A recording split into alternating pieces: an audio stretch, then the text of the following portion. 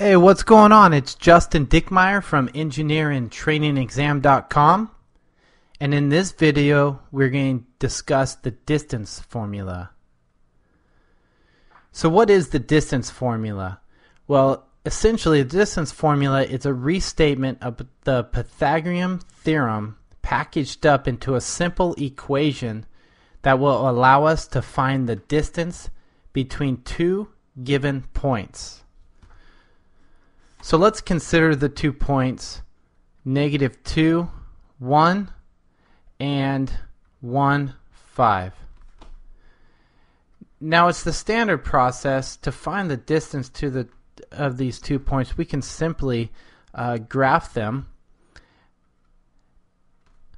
and then draw a straight line between them and then develop a triangle as such, with this being side A, this side being side B, and the hypotenuse, which is the distance between the 2 points, being side C. So graphically, once again, it's easy to find what C is just using the Pythagorean theorem, which is A squared plus B squared is equal to C squared. So using this process, we can simply find out that if this is a 0.15 and this is point -21, that we can see that A is going to be 3 and B is going to be 4. So if we just plug that into the Pythagorean theorem here, we find that 3 squared plus 4 squared is equal to C squared.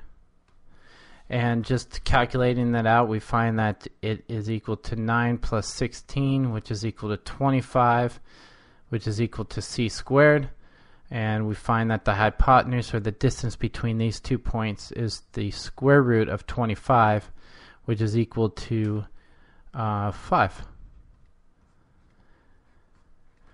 So this method obviously holds true in any case. However, the distance formula, like I said, repackages this formula into a simple equation that we can just quickly plug in any two given points in a coordinate system to figure out what the distance is between those 2 points.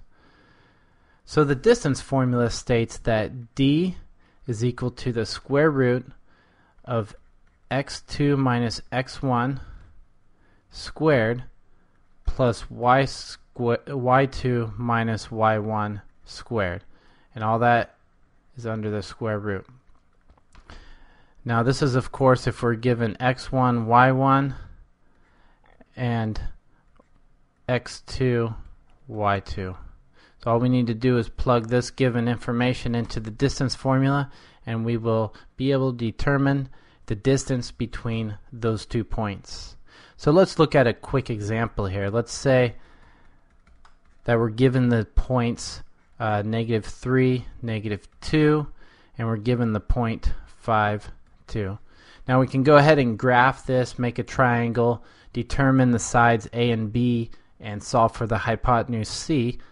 Or we can go ahead and just take our distance formula and plug in the information that we were given, which we will do in this case. So d is equal to the square root of x2, which in this case is 5, minus x1, which is -3, all that squared, plus y2, which is 2, minus y1, which is -2, all squared. So working that out, we get the square root of 8 squared plus 4 squared, which comes down to the square root of 80.